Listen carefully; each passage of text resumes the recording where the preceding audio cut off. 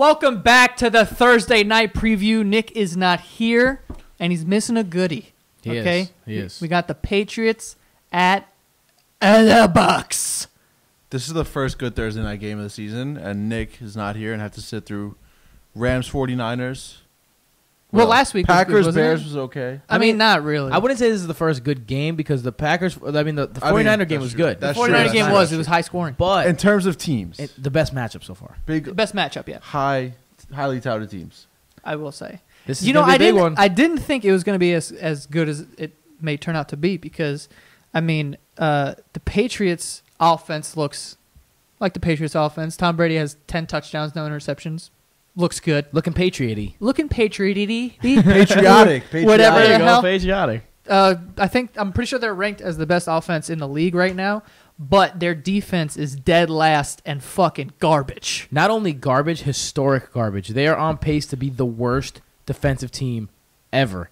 They just gave up 33 points to a team that didn't score more than a touchdown against the Saints defense.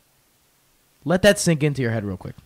Not only that, they won 9-3 against the Bills at home, 9 points, and they beat up on a San Francisco 49er team, the Panthers we're talking about here. No, I'm talking about just what they did against the Saints, the Panthers. Right, I'm talking about their overall body of work. That's true. That's true. I mean, not impressive, dude. I mean, and then my bad to cut you up, but like Cam Newton hasn't looked good all year, comes in and lights the Pats up. Yeah, I was gonna say Nick was like 1 week early. Like you were saying, the Saints were going to be a tune-up game for Cam Newton, basically, because he's been playing like shit, and it wasn't. Well, the Saints look like the new. I mean, the Pats look like the new. That's Saints. what I'm saying. The Pats defense is like the new Saints. I couldn't even tell you why. I don't know. I don't know how to put your finger on it because last year this is the team that gave up the least amount of points all season, and now they're fucking awful. One thing that we mentioned in the preview show for the Patriots that could have been a problem, which I think is kind of rearing its head, no one's really talking about, is the fact that the Patriots have done things the same way so long. Like they've done the Patriot way, the Patriot way, the Patriot way, the Patriot way. But this year, I don't know what it was, but they went out and they got guys that aren't Patriots. They went out and they spent on big-time free agents. One of those guys is Stephon Gilmore, who's been god-awful. And he moved Malcolm Butler away from the spot that he was good at, and Malcolm Butler has been even worse.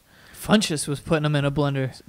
Everyone so far has been putting him in a blender. So, like, when you're talking about the Patriots and their way and stuff, also Rob Ninkovich, no one really talked about the fact that this guy retired right before the season was over. He didn't really give them time to replace him, and he was like the leader, the heartbeat of that defense. And as you can see, when Tony Romo calls the games on these broadcasts, and he's like, "Oh yeah, there's gonna be a run to the left here," right? Like you see how much it helps your team to have a guy with such high football IQ. And Rob Ninkovich was never the most athletic, never the strongest, but had the highest football IQ. And when you take him away from a defense like that, I wouldn't anticipate them going from first to worst, but you know it's gonna have an impact that maybe you don't see or you just take for granted because the Patriots are the Patriots.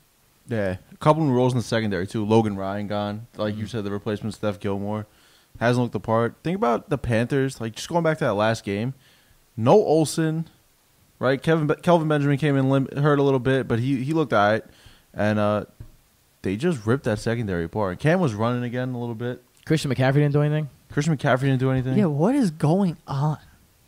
I couldn't even tell you. I mean, this is a team that before the season started, we're like, yeah, they're going to be in the Super Bowl, like whatever, blah, blah, blah. Listen, which, I mean, they still could figure it out. I think I could speak for Tim here that we're enjoying this a little bit as Jet fans. Do you know what it is, man? Like, yo, you guys have the same record, don't you? We do. We do. That's insane. Yeah. Listen, we could talk about that another time, but I can't. The Jets were the division? I mean, that's not going to happen. I don't want to imagine that. No, but that would be hilarious. I want to lose this year. I know. I'm so in a mind state for that. But when you're talking about the Patriots and, like, a lot of people are just like, yeah, you know, whatever, it's the Patriots. They can outscore anybody, but can they? Now, they did put up 30 on a pretty good team in the Panthers. That's a good defense, right? They do have problems at cornerback, but overall, that's a good D. I think the big-time problem for the Pats is their defensive line. They have gotten zero pressure this year. And you talk about the guys on the outside, but when those guys on the outside have to cover for a second and a half, 2 seconds longer than usual, it really, really, really does them bad. And when you can't get any pressure unless you're blitzing, it takes away the help for those guys. So I think what you saw against the Panthers was the fact that Cam Newton felt free. And every time that he stepped up in the pocket, he could either run or pass or there was nothing in his face. And that's one thing the Bills did to Cam Newton to make him very, very uncomfortable. They brought in a lot of pressure from the inside, and Cam never had a good game that game. But it's the complete opposite with this one. You saw the Patriots really get nothing up front, and they got dominated on the line of scrimmage, which is not a Patriot way. For sure. How about we talk about Tampa a little bit? I was gonna say also with Tampa Bay. I mean, Cameron Brate and fucking OJ Howard. Those are two good receiving tight ends that they have over there, and the Patriots are not good against the tight end. Don't defend well, so that's a bad matchup for them. They've given up 250 yards and 3 touchdowns to tight ends so far this season. And that O.J. Howard play came on a misdirection, and it's when O.J. Howard came up on the sidelines.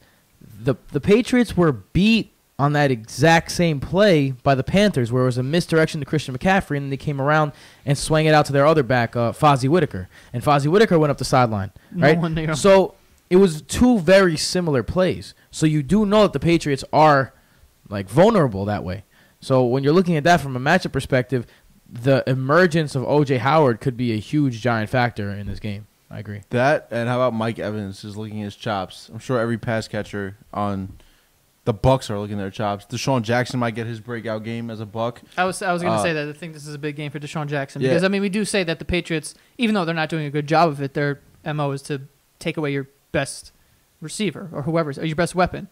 And Mike Evans is that guy, obviously. And then you have Deshaun Jackson, who's a big play guy, big play potential in him. So fucking Jameis starts airing it out. Jameis needs to take the next step, by the way. I don't really like how he's playing. I mean, he had a good game against the Giants, and that's a good secondary. Yeah, but he keeps missing Deshaun Jackson by inches. Yeah, they got to get on the same page. They need to time each other a little better because they are missing. They have missed like maybe 3 touchdowns by an inch where Jackson had the guy beat. The throw was a little bit longer than where it was supposed to be or a little bit behind where it was supposed to be. And it either got picked or fell for an incompletion. When they put that together, that's going to be scary. And who better to put it together against than the worst pass defense in the league? For sure. I think a big addition, too, is Doug Martin coming back this week off suspension.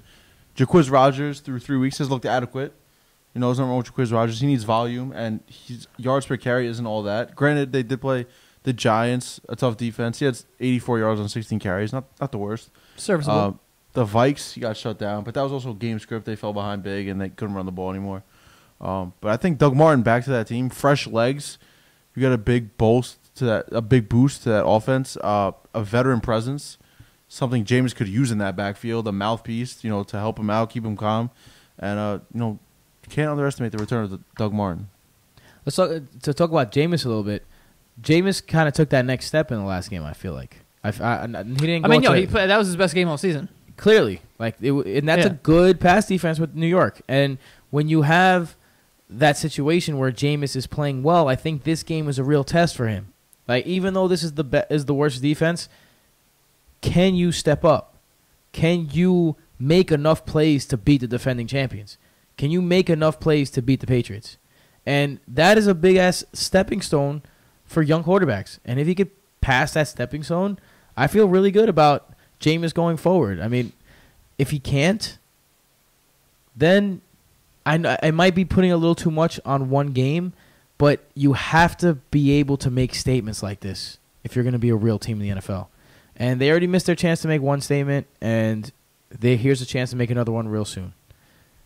I'm really curious to see this game. And there's really no excuse. Looking forward to it. There's really no excuse to not do it. I mean, there's weapons galore on that offense. Like, as long as he plays his game and he doesn't, you know, we talk about him holding the ball too much, trying to extend plays and making stupid throws when he's like getting tackled and shit. Yeah, he's like throw it away, spinning away and trying to make a fucking Eli throw, that moron, throwing lefty and shit. But if he doesn't do that, he takes care of the ball and stuff. And you're right, having like Doug Martin in there might calm him down a little bit and like have someone else in the huddle who could like check him and shit. Everyone else is. Well, besides like Deshaun Jackson, I feel like is younger. I might be talking about Doug Martin in a different video coming up. Jump on the wave. Yeah, what's the spread on this game? Spread is 6 right now. The Bucs are getting 6. They're hosting too, right? Yes. This line started at 7.5. You know what's interesting about the Pats too? That's a They giant lost shit. 2 I don't know games if I would at take home. the Pats here. Pats lost 2 games at home already. That's the most surprising part. 1 and 2. Pats Yeah. at Foxborough. That's crazy. What is going on? Right? I don't know. Against the Panthers, a team that has not looked impressive. Dude, I couldn't even tell you what is going on with this team. You know, we always talk about taking the coach here, right? The better head coach, obviously Belichick. I mean, Dirk Cutter is no slouch out. Dirk Cutter's a really fucking good coach. Really good coaching staff in Tampa. Right, but you got to lean Belichick here. But I don't know if that defense on the road on a short week. I don't know if I like the points here for the Pats. 6 is a lot. I'm thinking about the points too. Like if I had to pick a straight up winner, I'd pick the Patriots. But I think it was going to be a close matchup.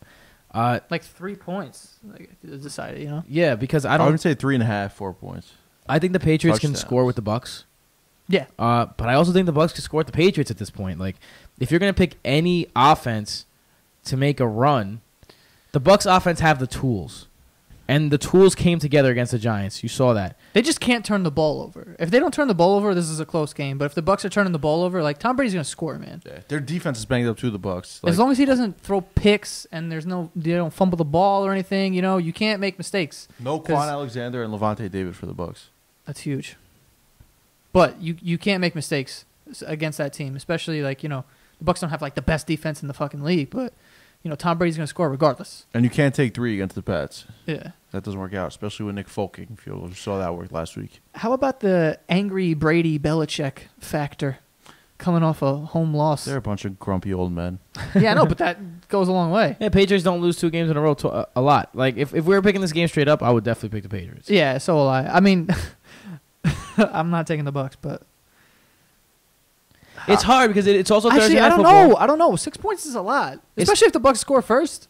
It's Thursday Night Football. I think you have to give a giant edge to Bill Belichick because no one is better at preparing for teams than Bill Belichick. No one is better at making halftime adjustments than Bill Belichick. And when you're preparing for a team and you only have 3 days to prepare, you're going to need those halftime adjustments. You're going to need some kind of intervention at halftime to change some things around because now you know this team better than you did before. And when it comes to those 2 things, I don't trust anyone more than I trust Bill Belichick. So I think I'm going to take the Pats here, even with the points, although I'm not happy about it. I'm leaning Bucs here. I like the home dog. Home Plus dog 6. is a lot. Man, I'm not going to lie. I had the Bucs in my head the whole time, and I just talked myself out of it. I do this all the time, people.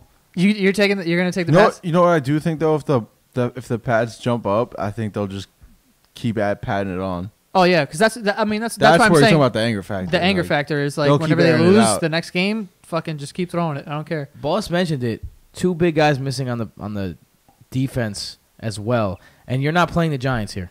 Yeah. You're playing a team that can bring it. And we saw them get lit up by Minnesota with Case Keenum at quarterback. So, can you not see the Patriots maybe putting up 45 in this defense? Dude, I can. I could. can. could. Yeah. But at the same time, can the fucking... Can they get a stop? Yeah. That's the thing. If they're going to play Warriors shootout basketball... This sounds like 40-35, but that's a cover. Yeah. Yeah, it is. I don't know. If they're going to play the shootout game, I'd like the Pats in the shootout game. You got to figure they're going to be fired up, too, for Doug Martin at home. He's definitely fired up. Doug. What was that? Yo, did you just ask me what was that? I know what it was, but That's a like, why'd you fucking do that? classic. That's what that is. I know it is. I'm mad at you right now. Yeah, what the fuck is this? I don't even know what that is. From The Hangover. Ah, yes. Yeah, you know, I've only seen it like a couple times. Like, I don't know movies like that. Yeah? Nah. The Hangover is a classic. Hangover And is a Old classic. School. Old School is a classic. I still name my fantasy football team Earmuffs because of Old School. That Earmuffs. sucks. Anyway, let's get final picks here. All right. I don't want to. I want to go last because I haven't made up my mind. You know what? I've picked the Patriots to cover big spreads twice now and got burned on them 2 weeks in a row. I'm doing it again. You're taking Patriots. Patriots -6. -6. I'm taking the Bucs at home. Bucs +6. And You know what? I'm gonna take the Patriots. 31-28 Ooh. game I'm going with. I'm gonna take the Patriots. I think that the Bucks put up 17. Yeah, it could very well happen. I think the Bucks put up 17, and Patriots put up like 28. Really? So you think it's going to be a low-scoring affair? Well, it's not like What's the over-under on the point spread in Vegas? what? Oh, What's the point spread? It's got to be like 53, 54, right? first of all, what are you talking about? It's That's the not- over/under. Yeah, You just combine two things. What's the over/under on the point spread? I'm not a gambler. The point spread is 6. I don't know what the over/under is, but it's probably It's got to be high. It's got to be large. A shitty defense versus a pretty good I'd offense. say high 40s if I had to guess off top. Really? Probably. I think 50s would be it. It's a lot of points. We'll see. It is. I'm gonna go like 28-17. Pats win. 31-28, Pats. 40 Bucs covering the spread. 45-35. I'm going with the shootout. This is like Going a with the fucking- bang, bang, bang fireworks. Tim's going for the excitement. It's there. Thursday, baby. Brandon Cooks with a couple downfield. The Chris Rams Hogan with a Niners. couple downfield. All right. Well, that's it for the Thursday night preview. Pats, baby, -6. And Bucs. Wow, we have a difference of opinion this time. We do. We usually have the same team, I feel like. This is the first time we're not picking the same team. Is that right? Yep. The Bucs of youth. Shout out to Nick. All right. Fuck it. There you have it. We'll see you next Thursday.